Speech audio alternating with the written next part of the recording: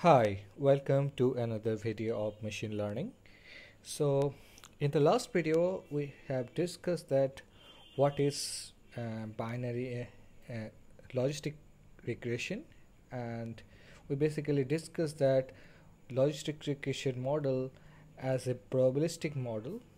Okay, so this is a binary classification model, and also we know that what we mean by logit in logistic regression, and and also we discuss some of the important aspects to train a logistic regression model. Okay, so what we have discussed is that suppose in logistic regression we have seen that if any instance x is there and you have two classes, suppose C1 and C2, then your logistic regression classifier can tell you that how much probability that your instance is it will tell that how much probability it has to whether it is belongs to C1 or C2. Okay, so it is binary classifier. So if it predicts that it belongs to C1 as probability P, then obviously the probability of having C2 is 1 minus P, right? But how we can extend this concept to suppose in multinomial classification. Okay, so this is a logistic regression is by default is a binomial classifier, but we are interested to extend it as a multi-class classification problem. And one of the straightforward way to achieve multi-classes to support multi-classes is that you can train multiple models. Suppose you have three labels in your data set. If you have three labels C1, C2 and C3, then what you can do, you can do the one versus the rest approach. Well, so where you will design different binary classifier for different classes. That one will be one C1 detector, okay, another will be C2 detector, and another will be C3 detector. So each of this classifier will be a binary classifier, and then from the maximum score or maximum probability, you will assume that whether it belongs to whether any instances belongs to C1 or C2 or C3. Okay, so this approach is usually used in many cases, but in logistic regression we also can use the multinomial regression approach or Softmax regression. Okay, so that I'm going to discuss today. So this is called Softmax regression or multinomial logistic regression, is used to extend the logistic regression to support multi-classes. Okay, so what is the approach? Suppose you have a labeled data set with n classes where n is greater than 2. So you are having more than 2 classes. So the idea is pretty simple, and so Softmax regression model first computes a score. It will, in the first step, it will compute a score for each class k. Okay, so sk of x is the score of the for the class k. Okay, then in the next step it will estimates the probability of each class by applying the Softmax function.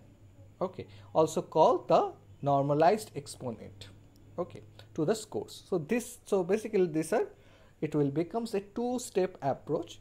Okay, so what I am going to, so let's see mathematically what I mean to say.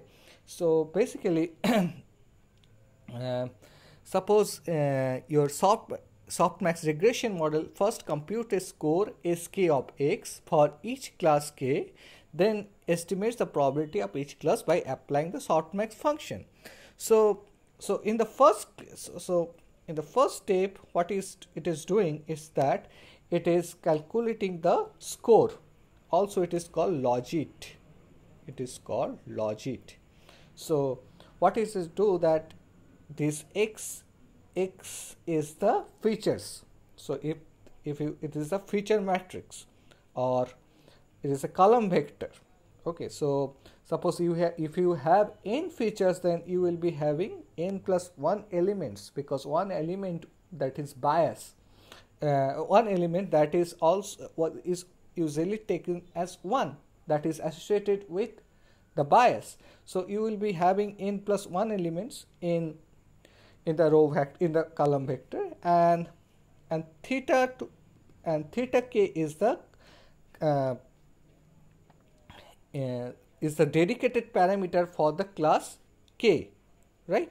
So what it will do, then you will simply in the if you apply the matrix multiplication of this the transpose of x with theta k, then you will get a score that will be a number simply, because this is one so both x and theta k is basically column vector, and x transpose will be a row vector. Then if you multiply these two, then you will get a number. Simply you will get a number that will be a score for a particular class k, right? So if you have 3 classes, then you will get 3 scores, S1, S2 and S3, and these scores are generally called the logits that I have discussed. So basically this step is the linear regression step I have just written in the matrix format.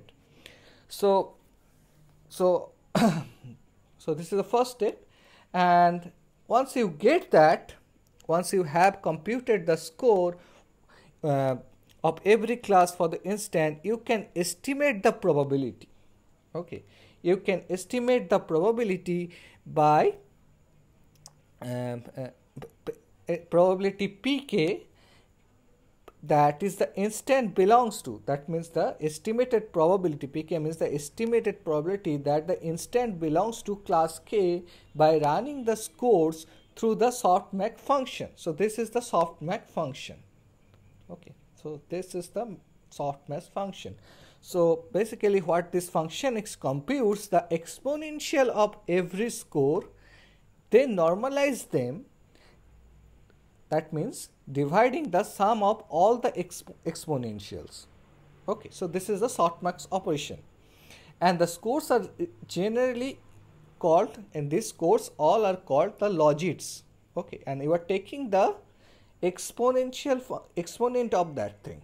Okay, and suppose pk denotes that the estimated probability that a particular that instance is belongs to k, how much probability is that for that. And here suppose total number of classes are k, so you will take the summation over 1 to k for all the this exponents of the logistic scores, and logistic scores mean logits. Okay, so this is the softmax operation for multinomial classification. So in this context, I would also like to tell you that, so for logistic regression, this is one of the good method rather than using a one versus rest approach, that OVR approach, or one versus all approach. That is, you should use the softmax function, because this actually gives a number between 0 to 1 that can be interpreted as a probability, estimated probability, whether the given instance belongs to some classes, what is the probability. Okay, so you can generate k probabilities, and whichever is greater, you will take that this instance, it will the instance belongs to that class. Okay, so but this can't be used in other classifier, binary classifier, suppose SVM. There is no concept of probability in that sense, but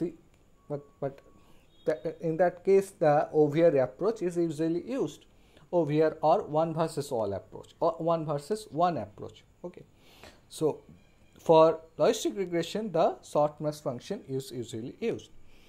Okay, so another thing I would like to use, suppose you want to implement this thing using scikit-learn library. So how you can implement? So this is pretty easy. One thing you just need to change, that is you have to change this multi-class to this multi-class argument in scikit-learn into multinomial. So there is a multinomial argument. So you just need to change the, by default this multi-class is set to auto. That means if you use your data set